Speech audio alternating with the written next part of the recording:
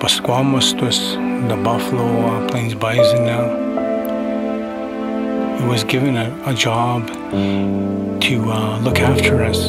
We looked at it as a keeper for us. It's a very unique and spiritual animal to us.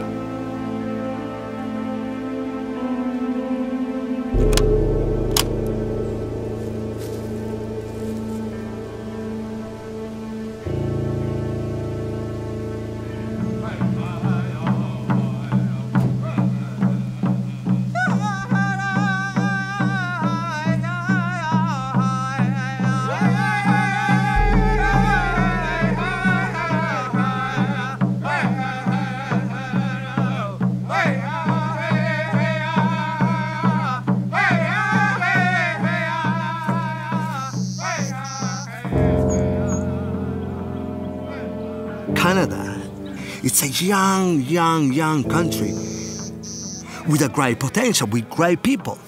First of all, you have great people, you have great talents, and you have great products. So those are the three main ingredients that you need to shape any identity, any culinary identity. But how you do it? You have to be able to tap into traditions. So what is tradition here? Is the Aboriginal people, is the First Nation. All of the chefs here should be able to tap into this. That's why we came here.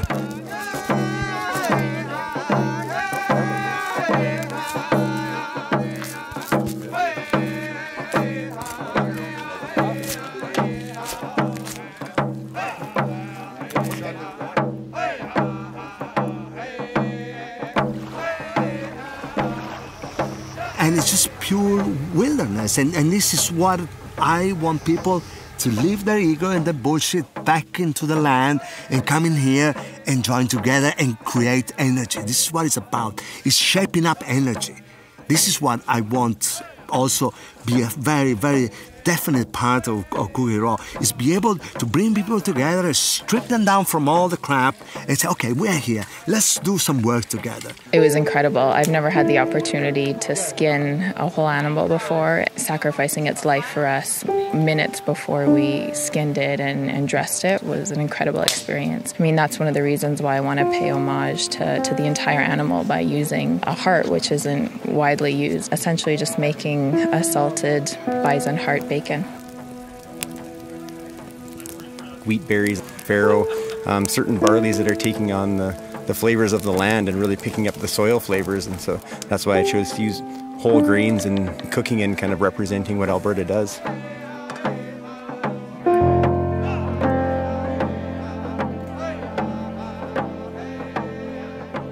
Collaborating, sharing ideas, mentoring one another, sharing knowledge is so important nowadays. There has to be kind of on the same level. There's no me teaching you, you teaching me. Let's just share that. Let's just create a beautiful flow. Today I've gone foraging and picked some rose hips. These have been dried from the wintertime. They've dehydrated into something that makes great jam, great tea. I'm working with Alberta hand-foraged watercress. It's early in the season, so one of the vegetables that we like to use and one of the things we like to explore are freshwater aquatic plants.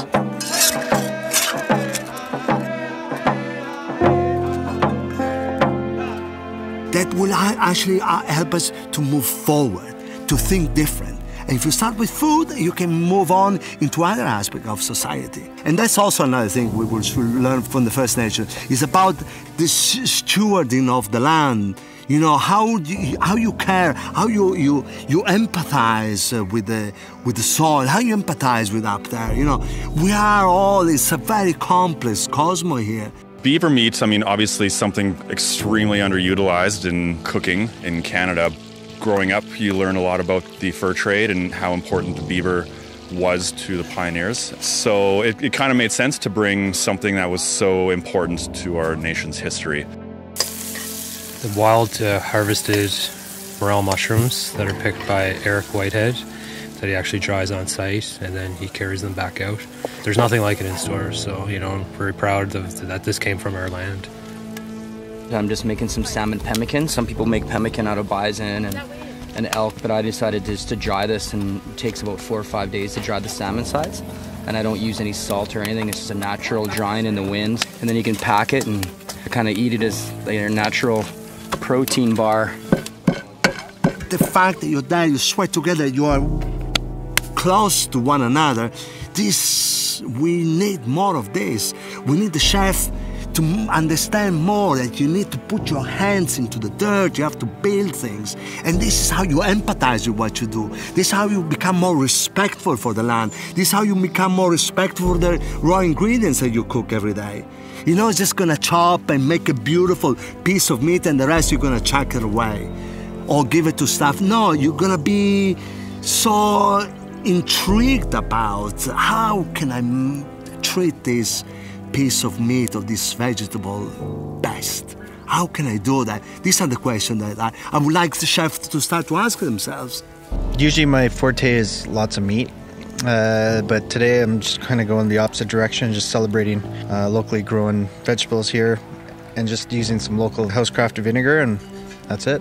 It doesn't get much simpler than that. For me, what is iconically Alberta is what's growing right now, and I sort of feel like I paid for this in pain because I knelt in some nettles on the island.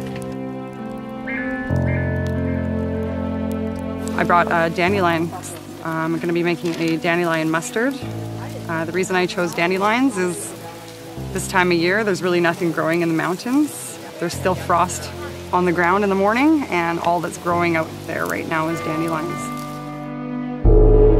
It's not just about here, I'm the coolest guy because I'm here on the island, I'm here with Kossowan. No, I'm here for a very specific reason. I'm here to bond with my peers. I'm here to share my knowledge with my peers. I'm here to learn. I'm here to give. I'm here to cook.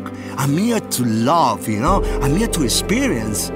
So that's what is the most important aspect. It's not about the food. Yeah, it's lovely that we make this lovely little dish at the end as a kind of a nod to the country that invited us there.